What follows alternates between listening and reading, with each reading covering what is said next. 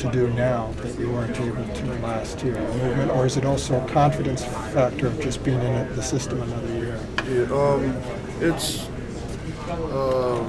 I think I'm a lot more physical now, and I'm a lot better with taking on double teams and just being in my gap and doing what I'm supposed to do now. So.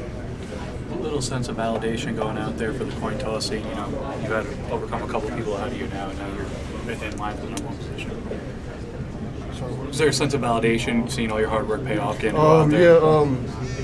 You know, it's always a good thing, and it's always a good feeling when you get selected by the coaches to do. Theo Reddick in the back corner over here to represent your team, and I just thought that was a great blessing for me to go out and represent my team and do the coin toss. Did they tell you before the game last night? When they no, they actually just told us right before the game.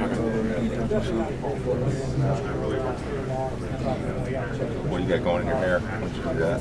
Oh, it was just like me and Robbie Toma. It's kind of like a spring game thing, so it's going back to black after this. Who did it for you? Robbie did it. Robbie did it. Did you do his? No, TJ. Well, we all three of us come. TJ got us in the back, but he came in. Were you scared?